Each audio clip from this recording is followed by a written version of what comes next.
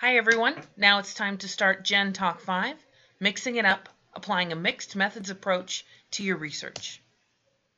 First, let's define mixed methods. So what are mixed methods? Really, mixed methods approaches allow you to utilize the best of both worlds. Mixed methods research offers you the best of both worlds because it entails the in-depth, contextualized, and natural, but more time-consuming insights of qualitative research, coupled with the more efficient, but less rich power of quantitative research. Mixed methods allows the researcher to collect, analyze, and therefore mix quantitative and qualitative research methods to address the problem proposed in a single research investigation or study. Applying a mixed methods approach is more comprehensive than attacking a problem from just one point of view. Who should use a mixed methods approach? Really, anyone who wants to tackle a research problem from two or more perspectives will benefit from a mixed methods approach. It could also be the case that you've been working on a project and building your ideas and not sure if you want to do qualitative or quantitative because you can see the benefits to both. Well, you're one of those people that would like that multiple perspective approach, and mixed methods may work well for you. Mixed methods research has been employed with real success in all social science and human service disciplines, including counseling and therapy, occupational and physical therapy, psychology, sociology, education, and the health sciences and healthcare. So let's consider an example relevant to our program, to our class, and something that I'd actually like to do as a mixed methods research study. What if you wanted to explore college faculty resistance to creating fully accessible digital course content? If you're already a large university like I am, you can probably imagine accessing hundreds of faculty, maybe by way of a survey, especially if you can catch them somewhere that they all are expected to be, like at a faculty retreat. And if you make the survey something that's not too time-consuming, so you can convince faculty that it's worth their while. But what if you also wish to ask follow-up questions? Or maybe you want to ask interview questions beforehand so that you can create smart survey questions. And you may also want to talk to their support staff regarding their reluctance to engage in making all course content accessible. Which methodological design should you employ? A mixed methods approach really could be perfect in this case. So let's talk about applying the mixed methods. How might we design the study?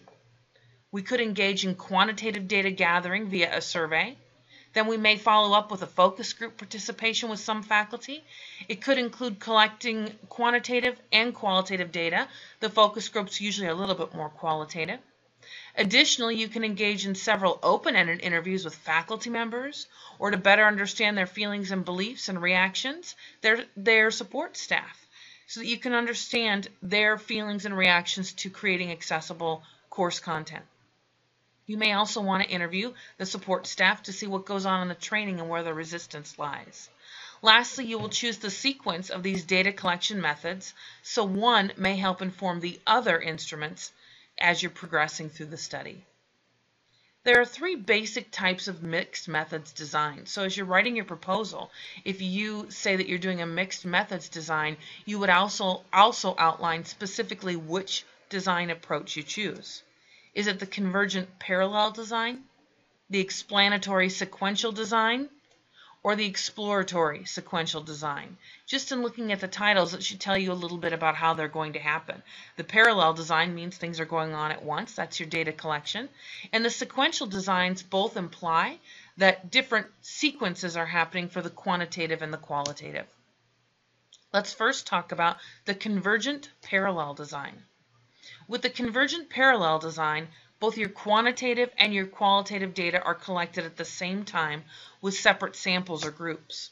So you'd analyze two or more data sets separately. You'd merge the results during the interpretation phase and report on the analysis. So based on our example, you'd engage in those all-faculty surveys first. You would also engage in the focus groups with faculty while you're also engaging in the surveys across campus. And you would engage in your interviews with faculty and the support staff during the same period of time. Which doesn't mean you're doing all three of these things at once. It means that from January through March, without one influencing the other in terms of changing instruments. You're doing your surveys, you're scheduling and doing your focus groups, and you're engaging in your interviews with faculty and with support staff participants. Instruments then are all created in advance. Instruments are your surveys, your protocols, the questions that you're going to ask, all created in advance during this proposal phase that you're all engaging in now, and they're not altered from the period in which you start collecting data. Even if you learn something from the surveys or the focus groups or the interviews, you still wouldn't change the other data collection pieces. Now let's talk about explanatory sequential. As you know from your methods overview document that I created for you, explanatory research is typically quantitative. Therefore, in an explanatory sequential design, you will start with your quantitative data collection first. First, you engage in quantitative data collection, so your surveys, analyze and review that data, and then modify your qualitative instruments accordingly. Then you do the qualitative data collection phase of the study. Then you'd interpret the results, keeping in mind that the quantitative data results have possibly already impacted the qualitative data that you engaged in second. All of this based on step 2 above. Then you report your results. So based on our applied example, you'd implement the all faculty survey first. You'd analyze the results of that and use that data to refine your focus group questions and your interview questions. Then you'd engage in the qualitative piece of your focus groups and your interviews with faculty and staff. Upon completion of the qualitative data collection phase, or the focus groups and the interviews, you'd analyze your qualitative results and then merge your results from both methods in your final report. Now let's talk about the exploratory sequential model. As you know from your methods overview, exploratory research is usually qualitative. Therefore, in the exploratory sequential design model, you will start with your qualitative data collection phase first. Engage in qualitative data collection first, analyze the results of your qualitative data collection, and modify your quantitative instruments based on information you learned from the qualitative piece. Then you engage in quantitative data collection and then interpret the results, keeping in mind that the qualitative piece has already had an opportunity to influence the quantitative based on step 2 above, and then report your results. So how does this apply to our example? You engage in the focus groups and the interviews with faculty and staff first. When you're done, you take a look at that data and refine the survey. Maybe you realize that you didn't ask some questions that you need to. Maybe some questions need to have the wording changed because you realize faculty and staff would read or understand it differently, so you modify the language.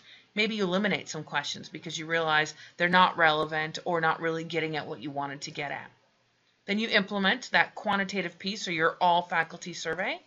And then upon completion of the quantitative data collection phase, you analyze your quantitative results and then merge your results from both research methods in your reports. Mixing it up. As you can see, mixing it up can allow you to study something from varying perspectives and to take advantage of the benefit of both quantitative and qualitative methods and various quantitative and qualitative data collection techniques. It truly can be the best of both worlds.